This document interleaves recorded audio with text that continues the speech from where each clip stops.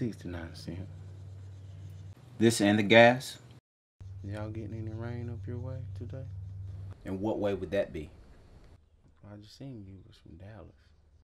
What business is it of you where I'm from, friendo? I didn't mean nothing by it.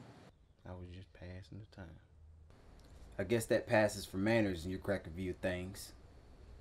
Well, sir, I apologize if you don't want to accept that. I don't know what else I can do for you. Will there be anything else I can help you with? I don't know. Will there? Is something wrong? With what? With anything. Is that what you're asking me? Is there something wrong with anything? Will there be anything else? You already asked me that. Well, I just need to see about closing. See about closing? Yes, sir. Well, what time do you close? Now. We're closed now. Now? Now's not a time. What time do you close? Generally at dark. At dark. You don't know what you're talking about, do you? Sir? I said, you don't know what you're talking about. Sir? What time do you go to bed? Sir? You're a bit deaf, aren't you? What time do you go to bed?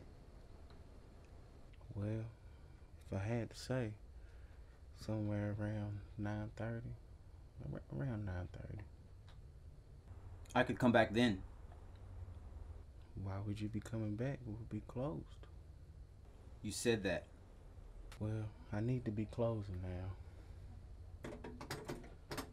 You live in that house behind the store? Yes. Yes, I do. You lived here all your life? Well, this was my wife's father's place originally. You married into it?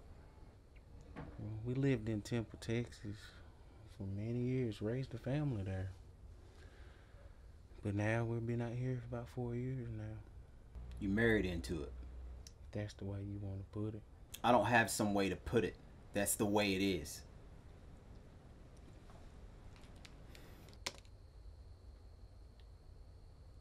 What's the most you ever lost in a coin toss?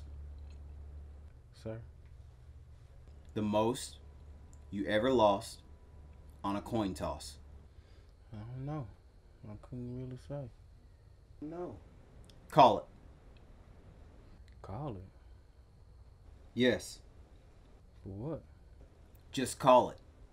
Well, I need to know what we're calling it for. You need to call it. I can't call it for you. And it wouldn't be fair. It wouldn't even be right. I didn't put nothing up. Yes, you did. You've been putting up your whole life. You just didn't know it. You know what the date is on this coin? No. 1958.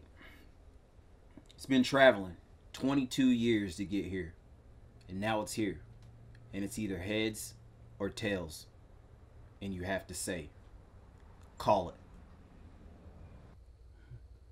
Now look, I have to know where I stand to win. Everything.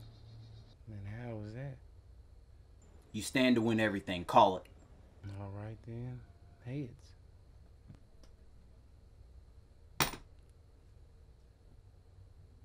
Well done.